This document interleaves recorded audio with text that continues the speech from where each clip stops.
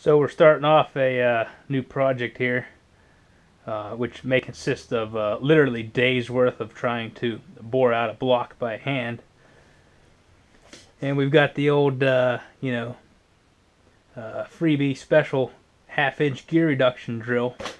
This thing's going to be getting a workout, so in order to try and maintain this thing's health status, we're going to give it a quick rehab.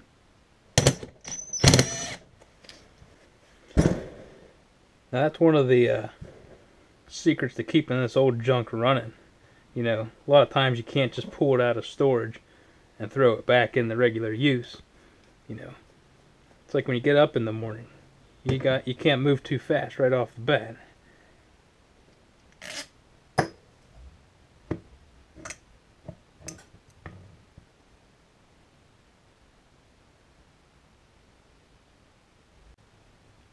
Oh, I see where the brushes goes, and that explains why the electrical tape's on there.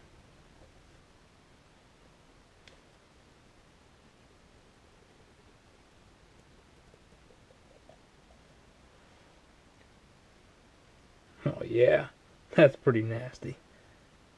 Oh man, that stinks too. Ooh.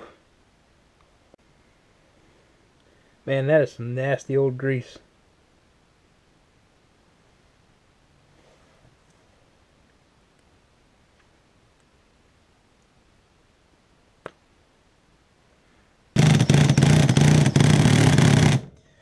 Alright, maybe we're just going to leave that in there.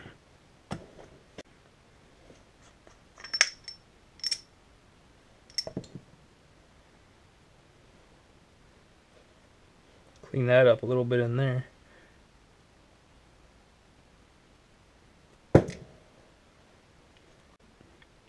Got the next best thing.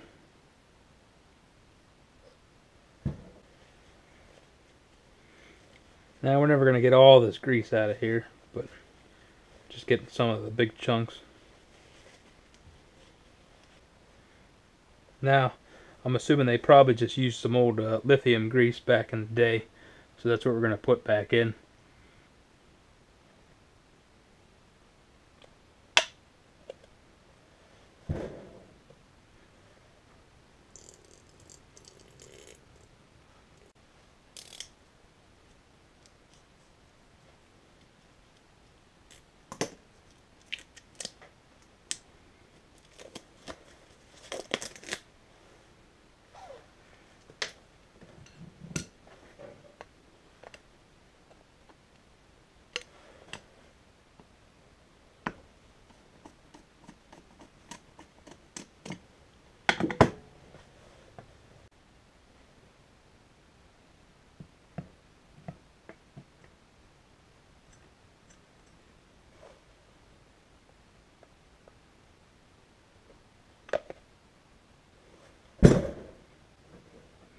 Luckily, it looks like somebody's replaced the cord, within the last decade or two, and everything seems to work there, so we'll just let that go.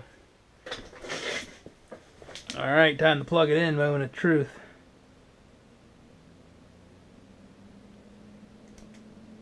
Okay, no sparks, that's good.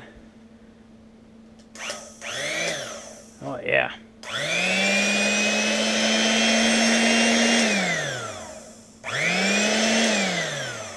Yeah, quieter than before.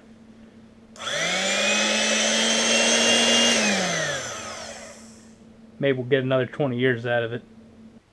Now, I've heard a lot of times people say you can't bore out a cylinder oversize with one of these type of hones, and I've done it quite a few times now, and with actually pretty decent results.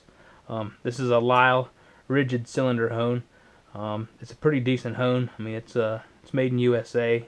I think it cost about 150 bucks, and I've certainly got my money's worth out of it. And basically, it's got two cutting stones and two wipers, and when you run it, if there's any taper or any variance in the cylinder walls, this would catch the high spots first, and you'll actually feel the drill kind of pulse as it's hitting those high spots.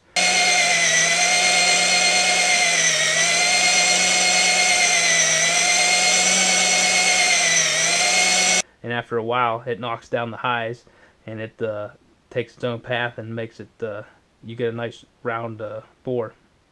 I've been able to take cylinder bores that had a taper and like an egg shape to them up to like 10 thousandths or 12 thousandths out of round, and going 20 over, bring them to within 1 thousandths or less total variance in the whole bore.